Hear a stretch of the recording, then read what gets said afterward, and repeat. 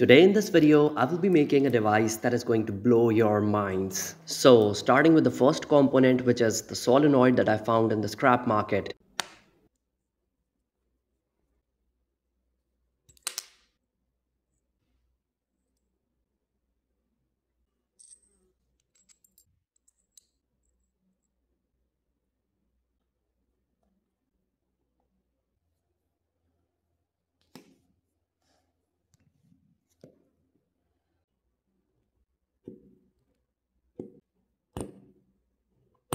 Now, the modification that I have done to this solenoid has resulted into something funny, okay? Next, what I'm going to need is a carbon brush, a simple wire, one of these pieces from old and discarded home sockets or discarded metal piece. That's it. Let's assemble them all together.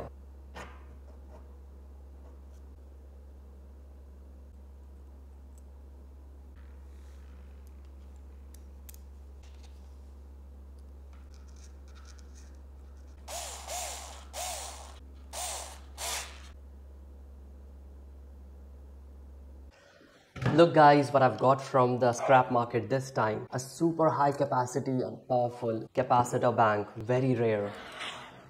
See, the bus bar is missing here.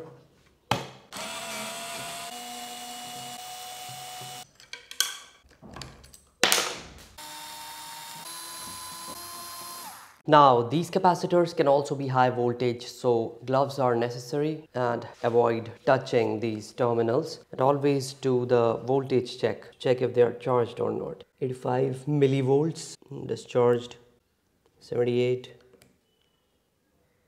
83. Yeah, they are discharged. Oh, the bolt broke. Let's check their capacity. Super excited. It is 3300 microfarad and 450 volts DC. That is huge. Since all of these were connected in parallel, then obviously all of them have the same rating. So here I'm going to charge it to 60 volts with an e-bike charger just for testing purposes. Oh. Try this one. Okay, next. Testing time. First capacitor. Wow. Second. The great news is that all of these are working perfectly fine. We have to discharge these completely. Okay.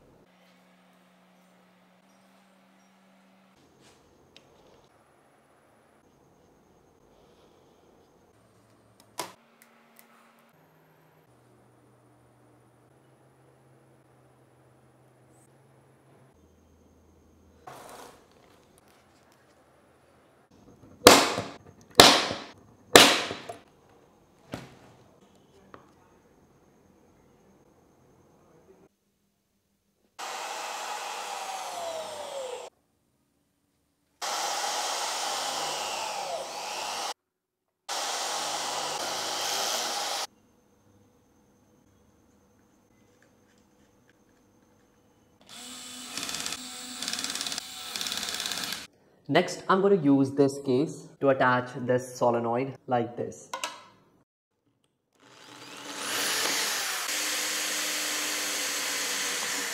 It's a mess all around here. I will have to clean all this up before I can move on further.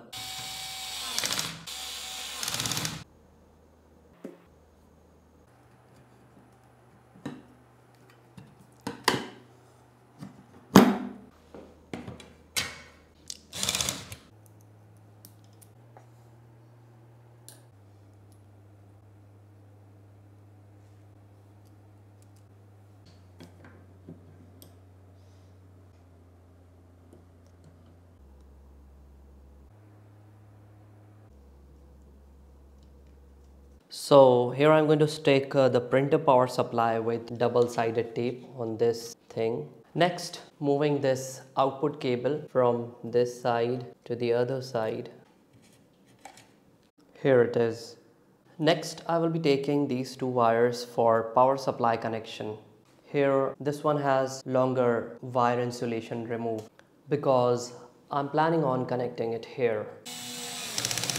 Next, I'm going to use this 6 amperes diode with the gray side, meaning the negative will be connected to the positive. Done.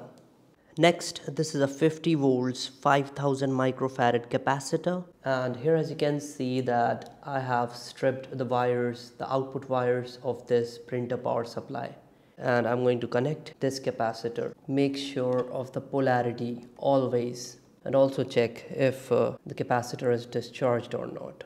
And now that this much part is completed, let's do a little testing before proceeding any further. So these are the output wires from the printer supply. Here I've placed a red sleeving on one wire to indicate that it is positive terminal. And accordingly, we will have to connect it to this solenoid. Finally, this positive terminal remains from the supply and positive terminal from the solenoid. Okay, so I've connected this wire to the power supply temporarily, turning it on. And let's try and connect this wire and see what happens. You see, it is working.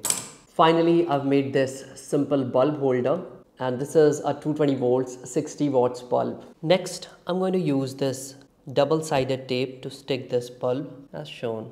So here I'm going to connect the pinouts to the input of the printer power supply. Here the printer input wires are extended to the inside with one wire connected to one terminal of the capacitor, while the other wire has come out over here. Finally, soldering this green wire to this point of the bulb. Next, I'm going to use this small wire with one terminal connected to the positive of the diode and the other to the bulb.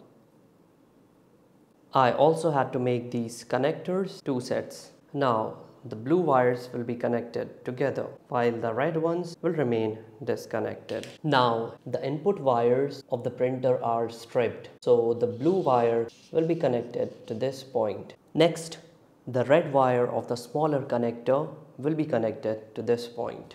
Now these two sets are a complete look-alike, but they have a very different function. This set is for feeding power to this entire machine, while this set is for measuring the voltage of this capacitor bank.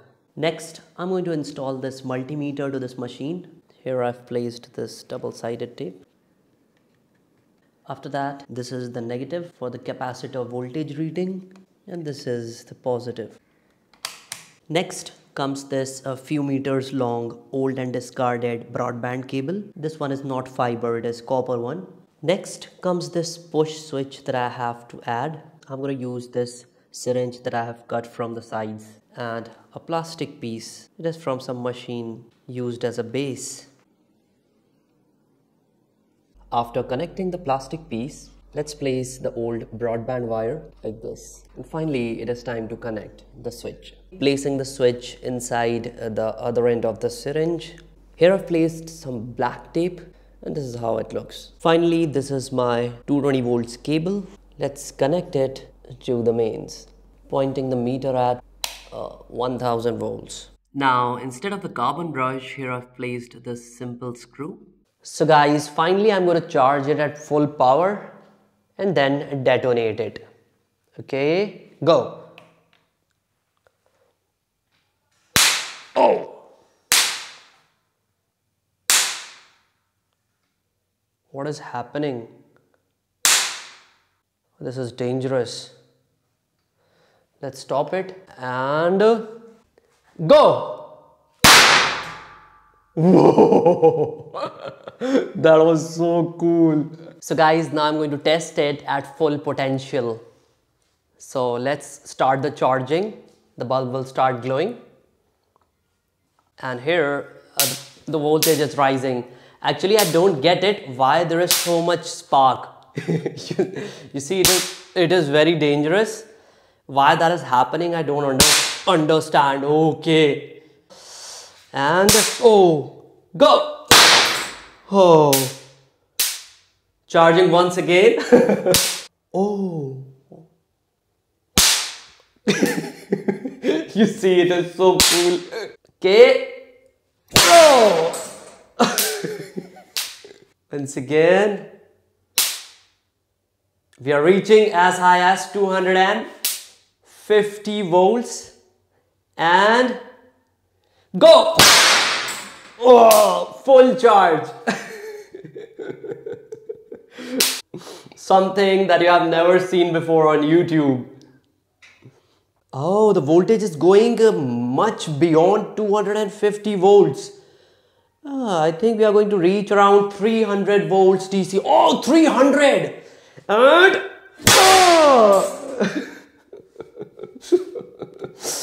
wow, it is so cool. Charging, reaching really close to 300 once again. And go.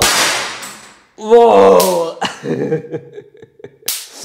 It's like a cracker that is never going to finish. Let's turn off the lights and then enjoy this part.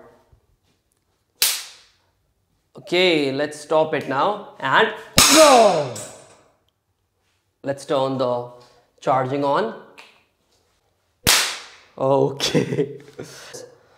Okay, whoa. The fish, man. Yeah, this is really scary because it is unpredictable. And I believe that I have this button with which I'm going to explode it. And it explodes on its own. So that is why it's so scary, and the voltage has crossed beyond 300. Okay. Oh, so many sparks. Okay. You see? It explodes without reason, and I don't get it. If you people have any idea, then please let me know in the comment section. 250 volts and go. Oh man. Right. Okay, so this is the, yeah, what is this, man? Totally unpredictable. Turning it off. Let's see the max it can do. I'm not going to short circuit it until it reaches its maximum value and stabilizes at it. Like 340 volts. That is the max that we are getting here.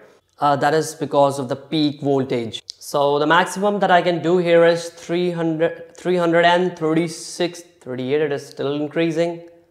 340 volts AC, sorry, DC, not AC. And this is the highest that I'm doing here. Go!